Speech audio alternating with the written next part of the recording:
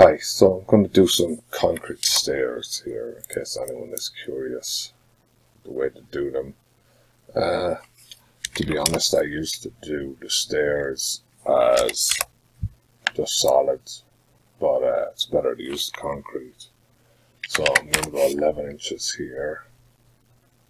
I'm going to go up 7. So you can see the start of my stairs is over here.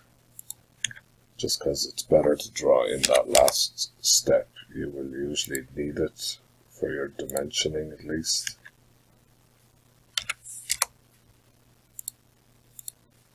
So, and then we'll copy this up in an array. So copy, select your point, A for array, 7 for how many, and go to there. And then we can draw a line again here. Go over 5 feet, and let's make it 4 foot wide.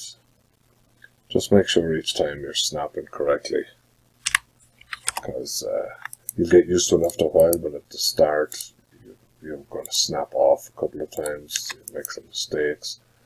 So now I'm going to do concrete slab. I'm going to do from this point over here, and we can do that as a 10-inch slab, I guess. And we can see this is C2530. And let's do another slab up here. Sorry, picked the wrong one.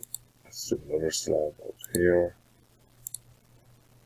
And it's at 25. So I have not moved the UCS. So let's delete that mistaken slab. And we'll move this up. Sorry, I forgot to move the UCS up to here. So you can just move it up afterwards. So now let's pick 3 points, and we want to model in the stairs from here to here to here. And we're just going to use the slab again, but let's turn this around so the z-axis is up. Let's select the slab again. Let's select this corner over here. And let's select this corner, and you can see because they are the same type, they match together. Now if we change the type, and let me see, if we change the type, it should, unless I don't have it set, I probably don't have it set in the defaults, so let's not worry about that for now, but you can have these where they won't join automatically in the defaults.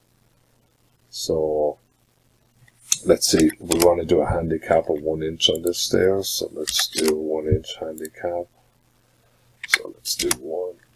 And now we want to do a feature in the Z direction, so rotate around the X axis, go to your features, pick this one, the polygon contour, select the slab, select that point, this point, this point.